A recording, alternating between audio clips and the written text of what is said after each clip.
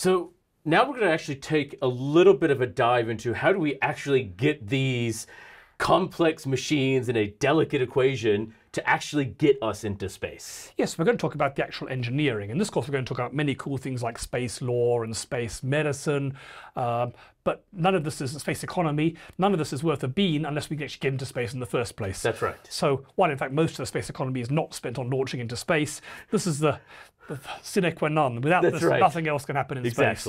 And as we just saw, it's almost impossible.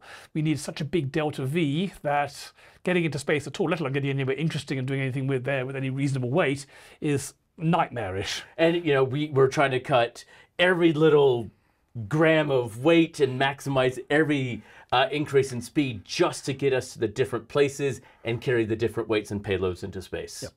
Now, as we talked about last time, the way we do it is by firing something backwards. So we're going to need two things. We're going to need energy to give our throw speed, and we're going to need something to throw. That's right. Now, they could come from different things. They could be an astronaut with their muscles throwing bricks out the back. I thought going to say throwing astronauts out the back. I'm glad you're throwing rocks. Or practically, you might, for example, have a nuclear reactor which provides the energy, which then fires some inert gas out the back. That's right. Or presumably you could put a mass driver on an asteroid and pick up rocks and fire them out the back. So you could actually use rocks with a solar-powered mass driver or something like this.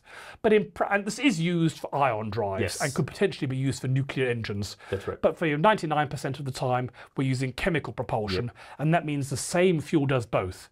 First of all, it contains the energy, and you set fire to it, you burn it, and that provides the energy, and then you're also using the exhaust out as you're throwing out. So it's a dual purpose. That's right. A, an energy source, and B, a lump of mass we can throw out. And one that we kind of can do right now. That's the other trick. That's right. And that's how most of every, well, in fact, every launch to space has used this. I don't think there's any other technique that's been used Not right now. They do use ion drives occasionally for in-space propulsion, but even in-space propulsion is mostly rockets. That's right.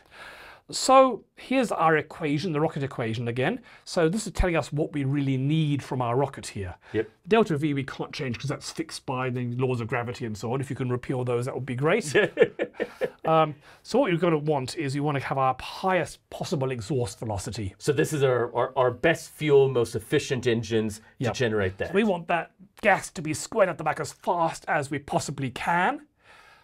But we also have to worry about the mass. That's right. In particular, we're going to have a limited amount of dry mass, and that's got to include our payload and our rocket engines and our fuel tanks. And everything that goes into it, the nuts and bolts in between. So having a really high VE is not going to help us, and that requires a very heavy rocket and very heavy fuel tanks to do it.